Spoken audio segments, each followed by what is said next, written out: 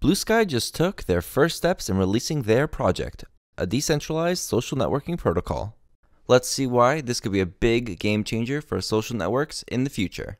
The Bluesky project was started with the aim to create a decentralized social networking protocol that any platform can use. This lets individual networks create their own methods of content curation and moderation, while using an open standard that can be used across platforms. This would give users more control over their data by preventing it from being locked to a specific platform. This initiative was first announced in 2019 by then-current CEO of Twitter, Jack Dorsey. In that announcement, Jack talked about how large centralized platforms, such as Twitter, have problems that centralized solutions are struggling to solve. By creating a new decentralized, transparent protocol, Dorsey argued that it would improve user experience online, allow for larger cross-platform discussions, and prevent any single corporation from owning your data. Let's take a quick look at the challenges he cited, like recommendation algorithms and the amplification of negative content. As far as recommendation algorithms go, they can be problematic. They are typically proprietary, and there's little to no say in how it interacts with you. Many of these secretive algorithms also tend to manipulate their users' attention spans and emotional states, which strongly shapes how users interact with and behave on those platforms.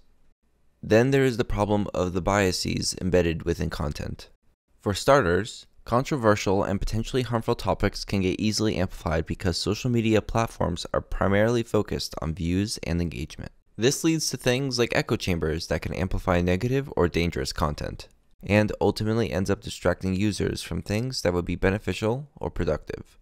After the 2019 Bluesky Initiative announcement, Twitter reached out to the broader community in 2020 for proposals on how to build it. Eventually, Bluesky was then incorporated as a public benefit LLC at the end of 2021. Hey, if you enjoyed this video and find it informative, support us by hitting the like button below. Next, we'll move on to the GitHub release and Elon Musk. Now back to the recent GitHub release. Bluesky's repository is called the Authenticated Data Experiment, or ADX. It was released under the MIT license as an open source project. Currently, the project is still in its early stages, so things are very likely going to change as it develops. So I wouldn't make anything too crazy just yet, as it will likely be fully rewritten before its full release. Bluesky is designed around two major parts, the speech layer and the reach layer. Let's get into the speech layer, or how people send messages. User accounts are controlled via public and private cryptographic keys. Whenever a user wants to post a message, it would get signed by the private key, so anyone who sees it can be sure where it came from. These messages would be stored in personal data servers, which would be accessible to the larger network. Now for the reach layer, which allows users to search for content. As people post, indexers would automatically comb through these posts to make them searchable. The really great thing here is that users can choose any indexer so they can get whatever policies or features they need. Bluesky also uses a federated network model, which means that multiple networks are connected together and share services and resources. Additionally, labeling services or users can also put labels on posts to filter unwanted content like malware or spam. Putting this all together, any application that adopts the Bluesky protocol will be using a federated network solution to find and then access data with the help of indexers, and filter the content based on labels or actions taken against targeted sources. Elon Musk, techno king of Tesla, recently made a deal to purchase Twitter for $44 billion.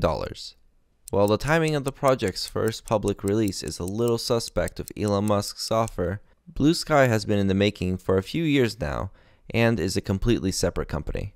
But in regards to Bluesky's future, this project does align roughly with Musk's goals of opening up the Twitter platform to increase trust and increase adoption of decentralized technologies. So at least for now, it looks like Twitter, under Elon Musk, is likely to continue funding Bluesky development. If you have any questions about this or want to discuss these and other kinds of topics, follow me on Twitch to chat with me live or join our Discord. Finally, I'd like to thank you, my supporters, and my patrons on Patreon. If you also want to support this channel and learn more, check out the link in the description below. Additionally, Elon Musk, techno king of Tesla.